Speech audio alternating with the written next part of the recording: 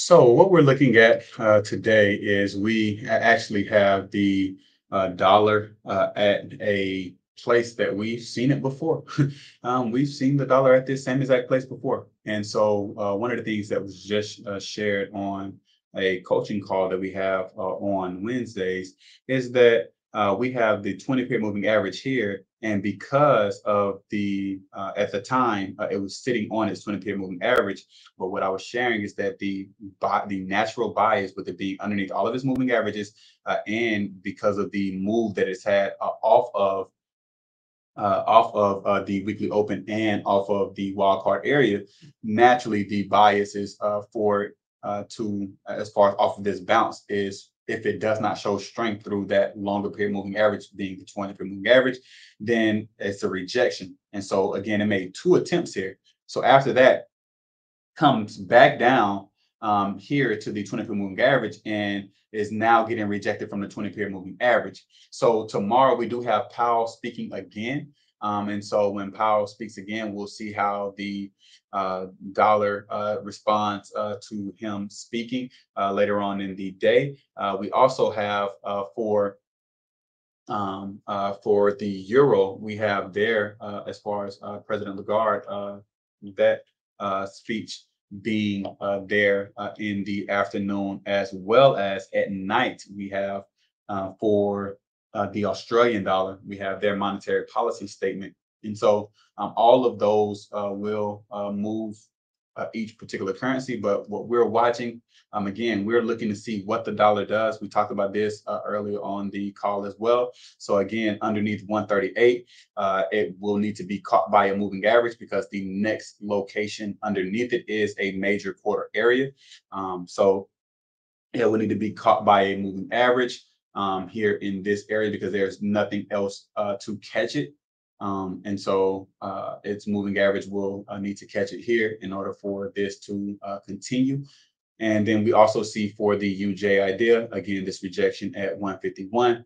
And so we'll see how this continues to respond at 151, because again, we have been getting some nice little consolidation here in between 151 and the minor quarter level of 150.75. So again, another area for us to watch there. We also have for the other ideas that we share that have news that's coming out as far as the euro being one of them. The euro here above 107. So again, looking to hold 107, does have its 100 getting ready to cross over its 200. That would put all of its moving averages in order. This one is down for the week. So that is something to be mindful of, because again, that area, depending on what is said, that area could be the particular area of sell off, or this area could be the area where new buyers decide to show up and push price up. Again, right above it, it does have this major quarter area. So that's going to be interesting to watch, as well as knowing that the Australian dollar has their monetary policy report as well. And so with this one being in the nearer term neutral because of the bounce up, then it bounced down for the fact that its moving averages are going sideways.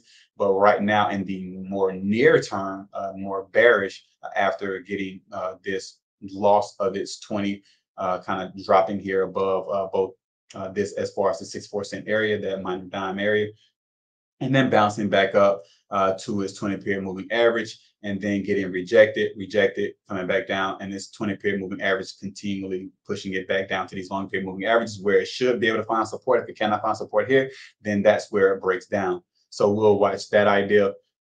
Again, we have these ideas, so you can look for EJ as well. EJ is doing something that it hasn't done in a long time, a very long time, and over a decade. We talked about that on the coaching call as well, as with the AJ idea. We have this one here losing its 20-period moving average, so it will need to regain this 20-period moving average. Again, looking for support here from its 50-period moving average, but also currently finding support here above this minor area here as well. So continue to keep this one on watch to see if this one does continue to drop as it has been doing for the first part of the week, or if it does decide to break that downward trend that it's in and bounce off of its 50.